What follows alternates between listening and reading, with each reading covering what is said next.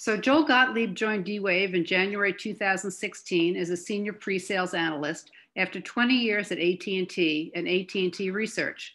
He earned a PhD from the University of Wisconsin at Madison in condensed matter physics after graduating from the University of Michigan. At D-Wave, his role includes bringing new users to the quantum computer and researching basic problems which show the power of the system. He loves learning new subjects and new technology, and I must say he loves teaching it as well, and also enjoys talking music. So with that, Joel, go ahead and get started. Thank you, Susan, as always. So today we're going to talk about getting started with quantum. And basically my goal for the next half hour or so is to tell you about some practical applications that people have already written for the D-Wave system. And then we'll go through a little bit of quantum computing and D-Wave and LEAP and the Ocean SDK. If you don't know what those things are right now, you will by the end, I promise. And we'll wrap up with how you can get started today, signing up and getting yourself going with this in this new exciting field of quantum computing. We call this practical quantum computing, and these are going to be practical applications because what's already happened is that people have been working on our system for several years now, and we already have more than 250 applications which have been written, and they're all over the map in terms of the fields and the subjects and things like that. And it's kind of a counter to what's out there in the press sometimes, that it's too soon for quantum computing to be practical. And we don't believe that. We've been seeing this happen. The day is coming very soon when people will be running production applications on the quantum computer. And I'm going to start out with a couple examples in the life sciences field. And I should mention at the outset that more detail on all of these topics is available at dwavesys.com. I will also provide links as we go, but there's lots and lots of documentation and even a search application built by Susan that can show you and with searchable boxes to pick applications in whatever field you're interested in. And I'm going to hone in on the general field here of drug discovery. And so the first company application I'll talk about is a company called Menton AI from Canada. And the links are provided here if you're interested. First a case study document, and then the bioRxiv paper describing this. But basically what Menton did is what we call quantum-powered protein design. What does that mean? The idea is that if you could design proteins, for example, to target in cancer research, a very specific protein that would attack tumors in a very specific way, or even more like in industrial processes, as we get closer and closer to biotech and nanotech, these new fields where molecules may be used to generate things, you want your proteins to have specific and very specific properties so that they don't harm other cells. So you can think of these as targeted things. But the issue is that in this field of computational protein design, it was a trial and error and computationally intensive process. And the field that Menton is in is called the Rotamer optimization problem, if you're interested. But what Menton did is there was a tool out there called Rosetta, which was used for protein design. And you could use it to design molecules and also test their mathematical properties. And what Menton did was to modify it, basically add some functionality to make their own version, which they called QPacker. Packer is the name of Rosetta's package to do it. They did an initial experiment that led to a quantum designed molecule. So this was good. And then they went on and they found better solutions and better time to solution versus the Rosetta package. And so I just like this picture. This was in their paper. And in the yellow, or you might see it as sort of a green color, is the Rosetta Packer algorithm. And the lower you can get is the better in lowering the energy. And their data definitely does show better solutions and shorter times. And so basically this was a success for Menton. And what they then did, so this is a couple years ago, is of course COVID-19 happened. And the big thing then became, how can we help using this protein design technology that we have? How can we help this field? And D-Wave actually offered some free time to people who wanted to contribute. And there were projects involved in that. There's some data on the D-Wave site. But what I want to mention is a notion of quantum peptide therapeutics. And once again, that's a very fancy phrase. And I'm going to mention what it is in a way that hopefully you'll be able to understand. Basically, the COVID-19, this is a very dense slide, and I'll come back to it in a second. But basically, the COVID-19 molecule has some proteins on it that are kind of spikes. They stick out. They're protrusions, if you like. And this has happened before. It's the case for just about all of the infective agents that, like the HIV virus did something much the same. Those spikes have sort of a switch on them that either is on or off. And if it's on, this molecule, the COVID-19 virus, has the ability to latch on to our cells and inject its genetic material and mess everything up and make us sick.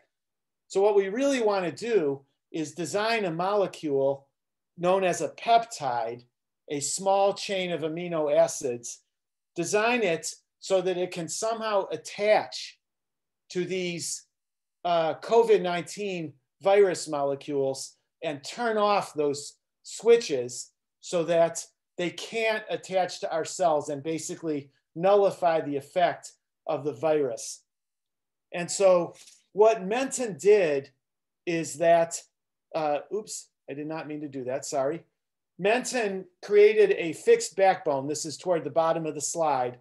And basically, using the D-Wave quantum computer system, designed the peptide in a way that it should bind as well as possible, efficiently, bind closely, bind specifically, so that it attaches to the virus but doesn't attach to anything else, doesn't make us sick, doesn't harm the body in any other way. And so using the D-Wave hybrid solver, they produced several peptide designs. And as far as I know, last I've heard, they've computationally checked them, they've synthesized them, and they're in testing. So this is pretty cool on live virus. Now, of course, the vaccine is out already, so perhaps this will be more down the road, because as we all know, the vaccine isn't going to make everything go away. It's only going to help for the meantime. Okay, now I want to mention a next application in the subject of cancer research. And this was a paper that appeared last year from Jane et al., and there's the link for it. And what they did is quantum and classical machine learning for the classification of non-small cell lung cancer patients. What does this mean in layman's terms? It means that when someone appears with lung cancer or suspected cancer, you have to classify the cancer as carefully as you can, because then you want to put the patient on the best chemotherapy possible, because chemotherapies, as we all know, do other harm, and you don't want them on something that isn't going to work. So this particular effort was to classify between two subtypes of non-small cell lung cancer, adenocarcinoma versus squamous cell carcinoma. And they used a combination of classical and quantum machine learning models to classify the patients using 3 feature selection methods. If you're not familiar with feature selection, it's kind of cool. You try to do this so you can reduce the number of variables in the problem, and you can focus on the ones that are most germane for making the classification that you want. In other words, the things that really do determine whether or not the tumor is of one type or the other. And Jane et al. Came up with a representation model that they called Q-Crush, where you attempt in as minimal variables as possible to pack as much information in there as you can.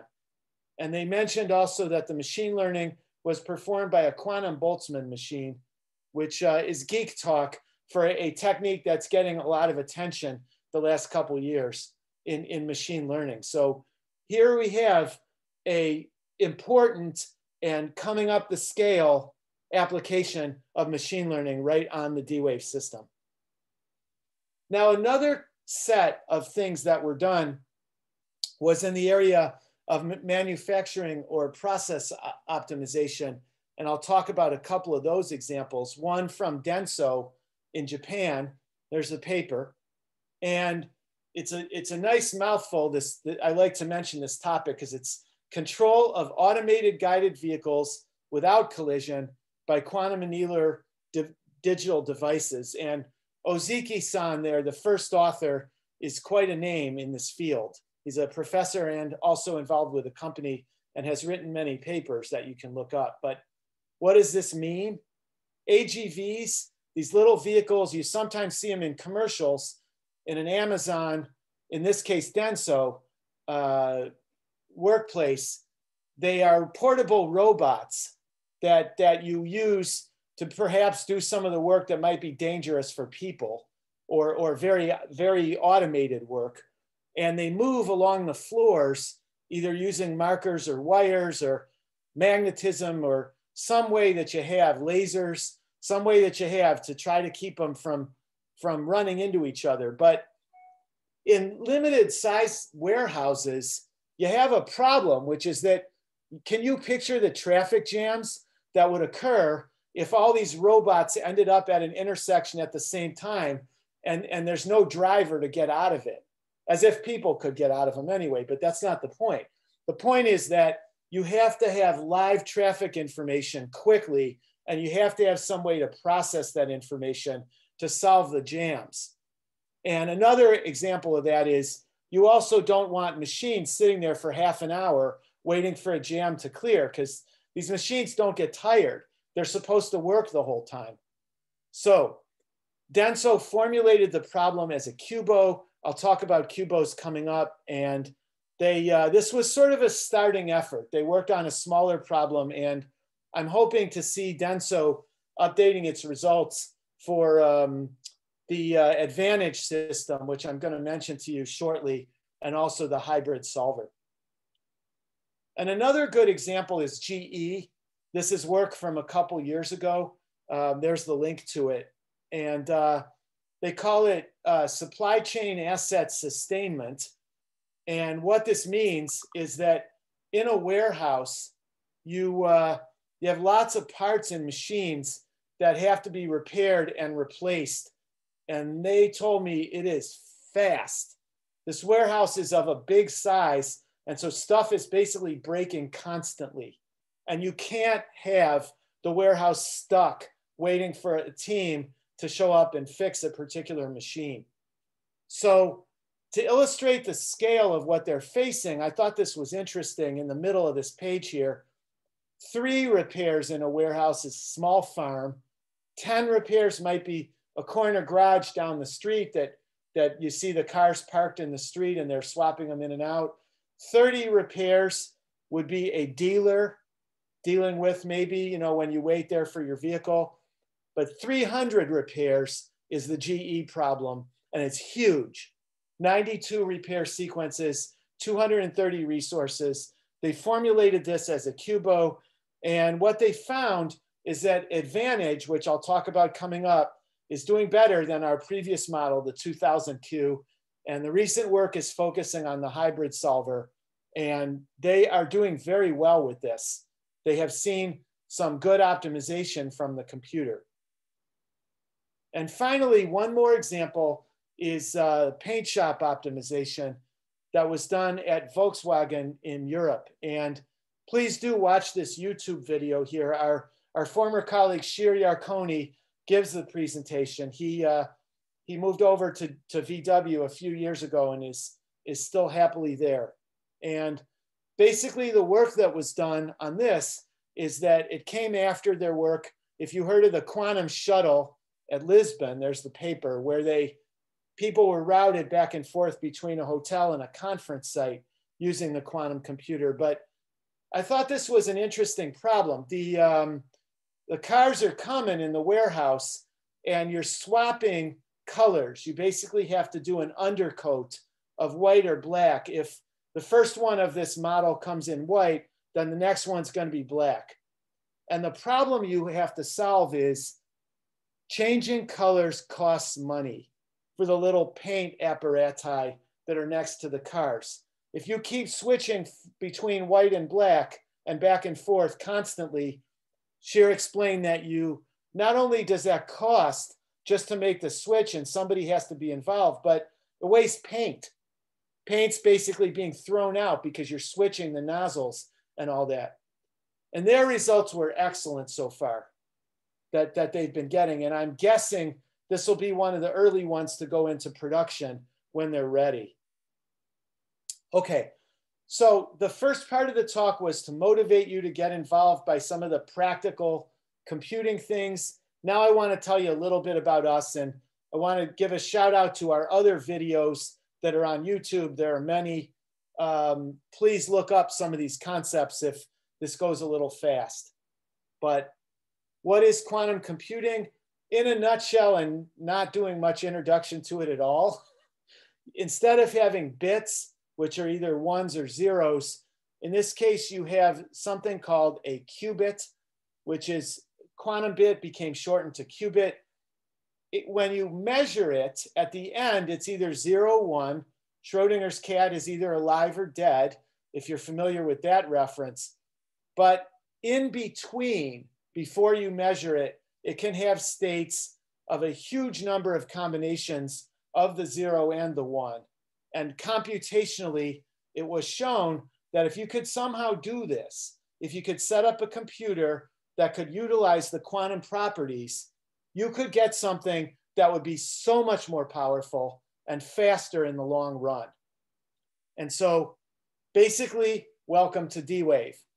D-Wave was founded in 1999 in Vancouver, and a picture is on the right of our most recent Advantage QPU.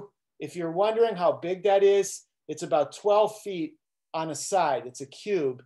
And just picture a big fridge. It kind of sits there. It's got a dilution refrigerator inside, and it kind of makes a whooshing noise when it runs every second or so. We have some major customers. They're listed there, as I mentioned earlier, more than 250 early applications, and some national laboratories and Denso, some other companies. And Advantage was announced, it's going on about 3-4 months ago now in the fall. It has much higher connectivity between the qubits, more than 5,000 qubits. And you can read this when you're done or look on the web about it. But so far, the customers have been very happy with its performance improvement over the 2000Q. But just briefly, what goes on inside that box is the processor is at the bottom of that inverted stack. And the stack sits inside this dilution refrigerator. And just some of the numbers there on the left doesn't use a whole lot of power. The various layers correspond to different temperatures as the superconducting refrigerator does its thing, so that all the way at the bottom, it's in the environment it needs to be. And so the quantum properties of matter can be taken into account. And all other quantum computer vendors right now, IBM, Google, IonQ, well, not IonQ, but all the others have a picture that looks like this somewhere in their setup. You have to. right now, this is how this is done. So basically, there's tons of wiring between that chip where it is and the rest of the machine. And you got to isolate it from radio frequency. You got to isolate it temperature-wise, because if it warms up too much, it doesn't superconduct. It's not quantum anymore. Bad things happen. So you have to keep it in this environment. Now, there were a couple choices when D-Wave was deciding to get into the space about 15 years ago. There was going to someday be gate model quantum computers like IBM and Google have been building, and Rigetti. And there was, the notion had come up of quantum annealing from a paper, and actually more than one paper, they're all here, written by Nishimori-san, the second author, in 1998, said, you know, you could build one of these things if you manage to build it in this particular way. It was the beginning of the discussion, but D-Wave actually accomplished it, and I'll get to that in a second. But basically, the image I want to have in your head is that you're going to parameterize this problem by expressing your problem, whatever it is, as a model with variables that represent the qubits, the Qs, and you have some numbers, A's and B's, where you can adjust them and try to make it so that the lowest energy state represents the best energy, the best solution to the problem. So an example would be the traveling salesman, the Amazon truck that drives all over the city. You want that truck to be on the minimal energy path, to waste the least gas in going around the city, for example. And so classical algorithms kind of don't have the options that the quantum does, where the quantum can tunnel through the barriers. And so the problem gets formulated as what is called an objective function. You write an energy, and this isn't as hard as I'm making it sound. We have a very good training course where we go over how to do this, but that's a different topic. But you find solutions where you're looking for that lowest energy, and you're looking for, sometimes you want the absolute lowest. Sometimes it's good enough, like to use that example of that Amazon truck, off a couple minutes isn't going to hurt anything. Off an hour is a much bigger deal. So you want to get as close to the lowest energy as you can. D-Wave's goal, going back to 2007, was build a machine like this as a programmable grid of these qubits. Set it up as a programmable machine where the qubits can be set by setting those A's and B's.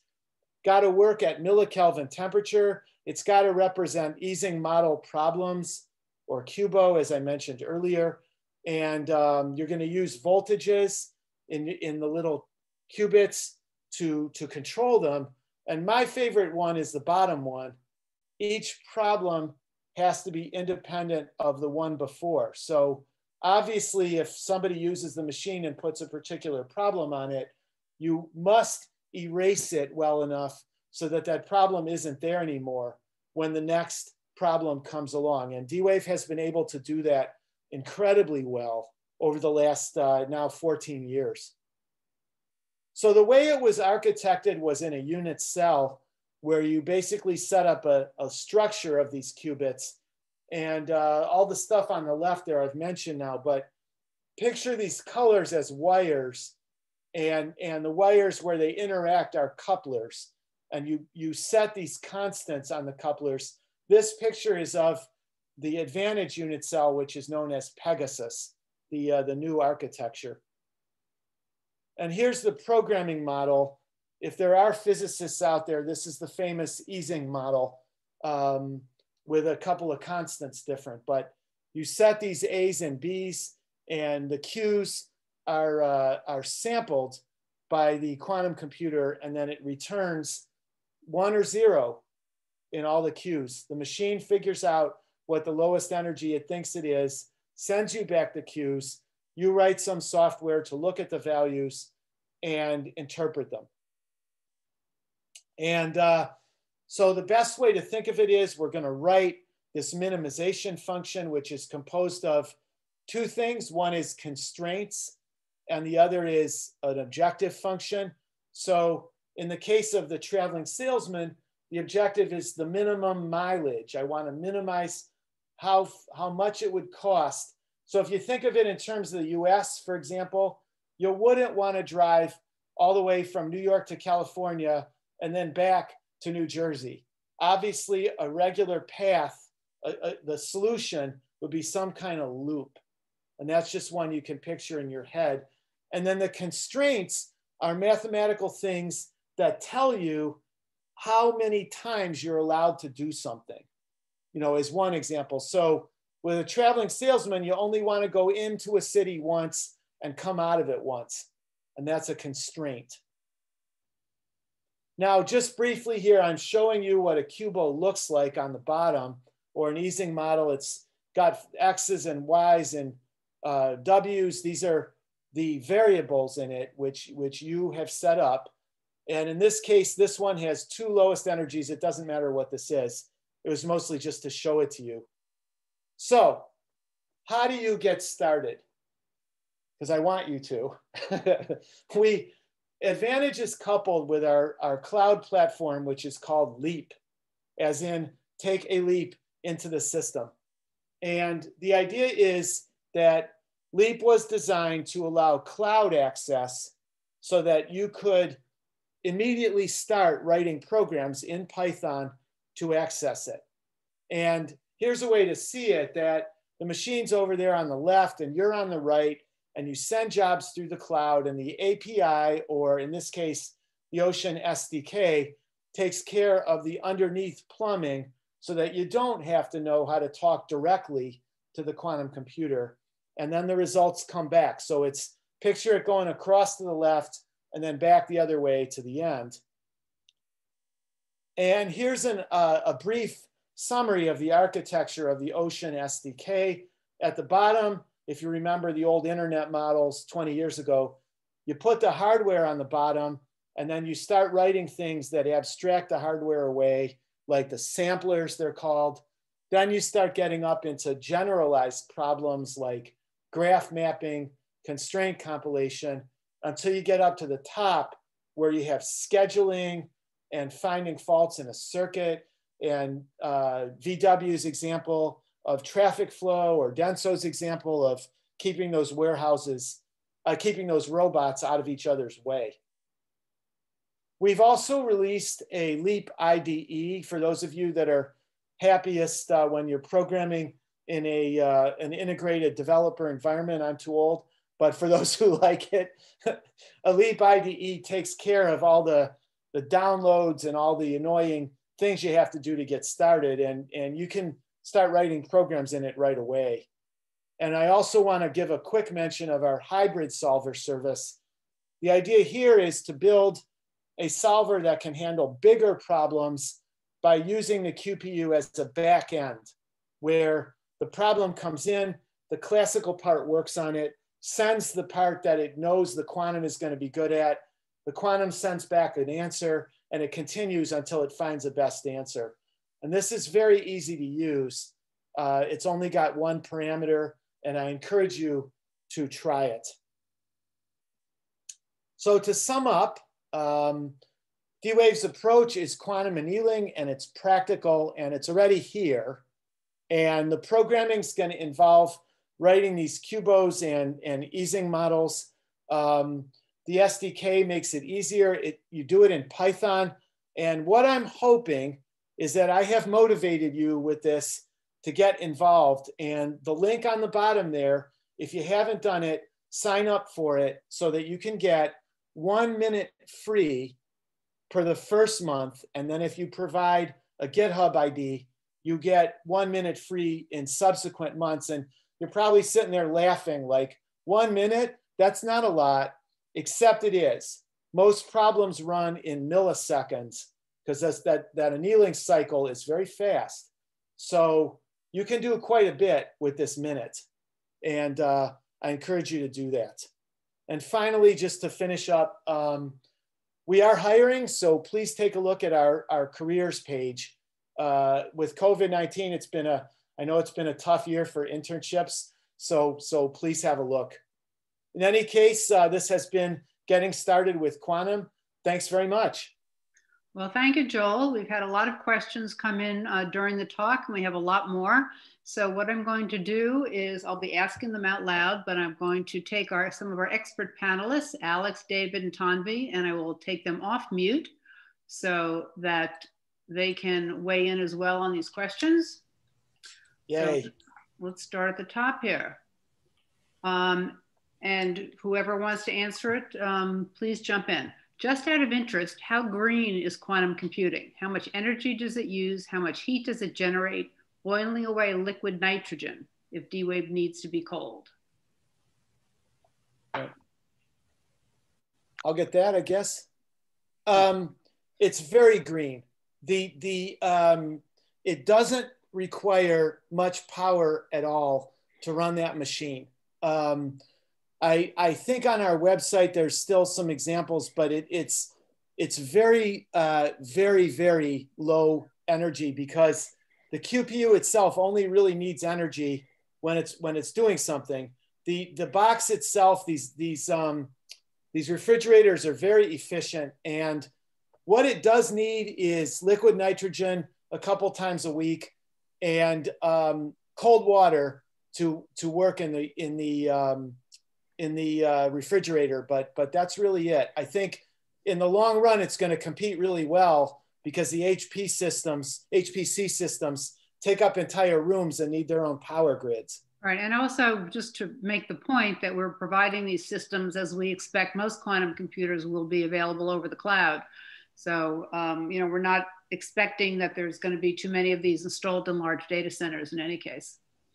Next question, in how many of these examples is there proven evidence of significant quantum advantage or even the inability to deliver using classical computers? That, of course, is a great question. So one of our panelists want to weigh in? Okay, Joel. Joel, I think Alex? Yep. No, I was just saying, Joel, I think this one's best suited okay. For you. The truth is none at this point. We as D-Wave, we have felt for a while that looking for advantage, it's a little premature because the problems that people have submitted, like Google's big announcement, and then I think there was a Chinese one earlier this year, those tend to be very contrived problems that are set up just specifically to do this very not real world thing. And so, led by our CEO, Alan Baratz, our direction has been, no, we don't want to compete for proving necessarily right now that we're better. We want to show that we can do practical things, and let's let that evolve. I expect over the next few years, it's going to get very competitive. But for right now, I would not claim that we can show that. Okay, next question. What is the maximum size of the QUBO problem you solved with a D-Wave solver, and how long did it take you to get the result?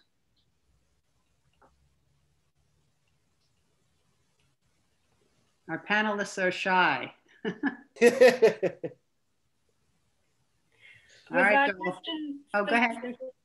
Was that question specific to one of Joel's examples, or is it more general, do you think? Well, I don't know. I was taking it more generally. More generally, so working directly with the QPU with Advantage, you can solve a dense problem of up to 180 fully connected nodes. And then if you're looking at our hybrid solvers, so the HSS BQM, that's the binary quadratic model solver, I believe we can solve problems with up to 20,000 variables on that one. And then if you're looking at the hybrid DQM solver, so that's the discrete quadratic model solver, that works with variables of up to 5,000. Yeah, so we can get, when we start to use hybrid solvers, we can solve much larger problems. And how would somebody know what the best approach is for their particular problem? Ooh, that's a good question. I would say, I hope I'm not taking all these, but you want to try what I usually suggest is try the QPU first, and maybe the problem is too big for that, and you usually find out. Try the hybrid solvers, but also try, we have some solvers which don't cost time to use, like simulated annealing and a Taboo solver. That's all included with your Ocean installation. I would say to try those and the hybrid solvers first. And what I have found is you run the problem a few times. If the same answer starts popping up, you think you got something good. You know, I guess I'm sort of approaching this kind of experimentally, but I think at this early stage, that's okay. Okay, question. Hello, everyone. Do you offer a complete training in quantum computing? Okay, I can take that one because Victoria's muted. Yes, there is a week-long training course. There's an open course coming up in April. So if you're interested in taking training from D-Wave, please reach out to sales@dwavesys.com. I've taken it and it was really great. It was super helpful. I learned a lot. Yeah, so I highly recommend it.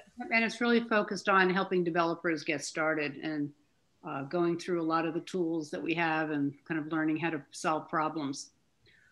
Question, what is the difference between quantum annealing and quantum adiabatic processes? Good one for you. Yeah, so the word adiabatic generally is supposed to mean no energy from the outside. I think that we used to call it quantum adiabatic optimization, and we've gone away from that, but I'm not exactly sure why. I'm using them in my slides more or less synonymous. So I'm not really answering the question. What is the correct approach in learning quantum computing? Is a physics background necessary? And okay, we can go. Yeah. A physics background is not necessary. We're trying to make learning about quantum computing and how to use our systems as easy as possible.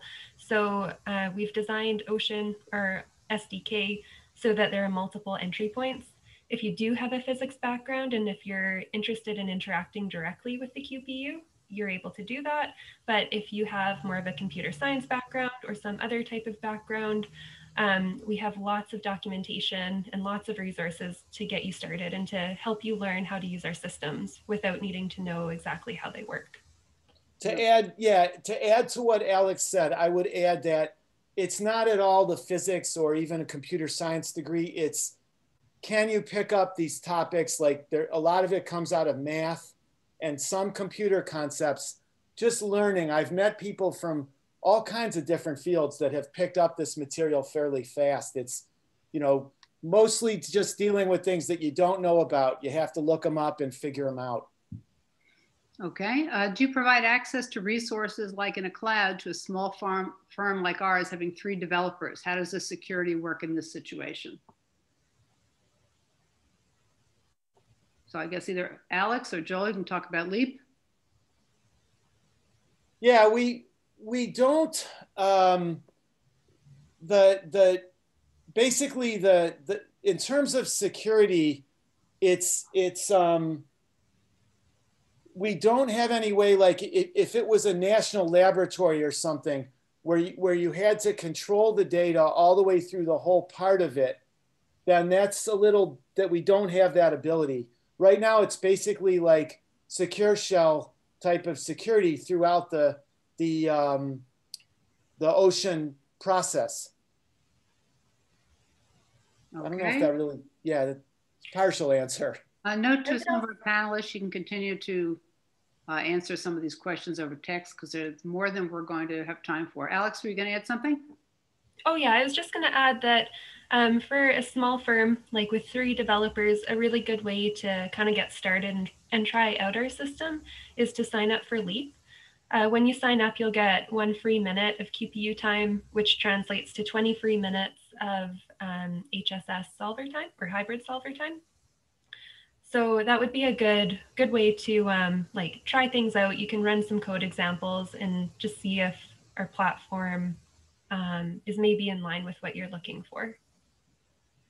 Okay. Having a problem understanding how to use interference to eliminate non-optimal entangled qubits. Okay. So that question goes more toward the gate model architectures. In the D-Wave system, the entanglement is there, but we don't really have control over it. Like there's not a knob that you can set up, whereas in the gate model, you set up the qubits and you specifically do a entanglement experiment by setting up the wave functions using the particular gates. That is not how this works. So I think that question really is more of a gate model question. It's just we mention interference, we mention entanglement, but they're not something that we can control because our approach is different. His question, we use quantum computing for solving probabilistic problems rather than deterministic problem. Are there any thoughts on use cases in telecommunications? Anyone else? I would say on that, there will be, not so far. So first of all, please go to dwavesys.com and look at the applications and just put in telecommunications. I know that some routing problems have been solved.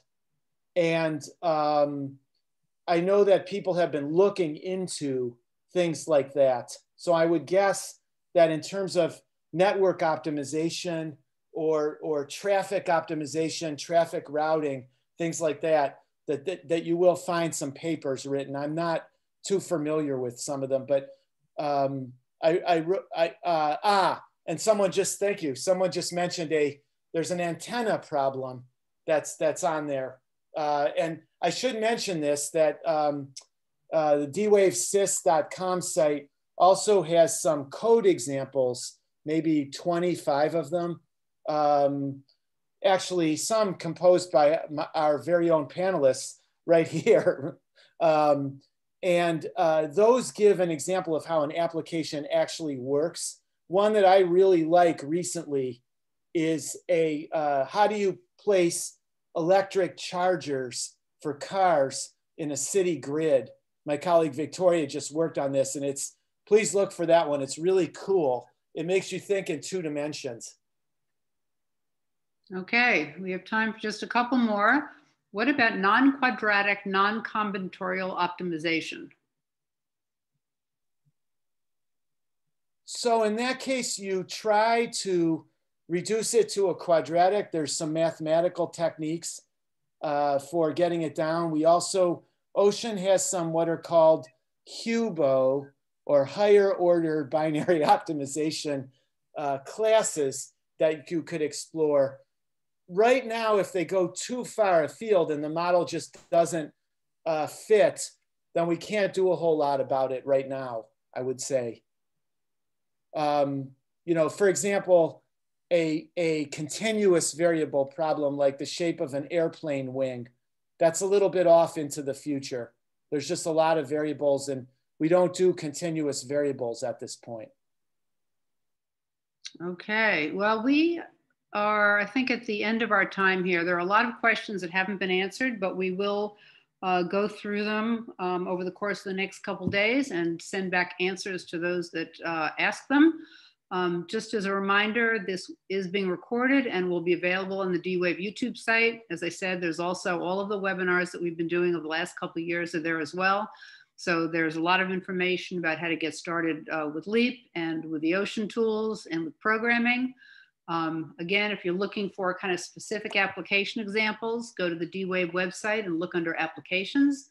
We also will be sending out an email in a couple of days. A lot of people have asked for links to some of the papers and content that Joel mentioned. So we'll put links in there so you can access it easily. And we'll also upload these slides so that you can have access to them as well.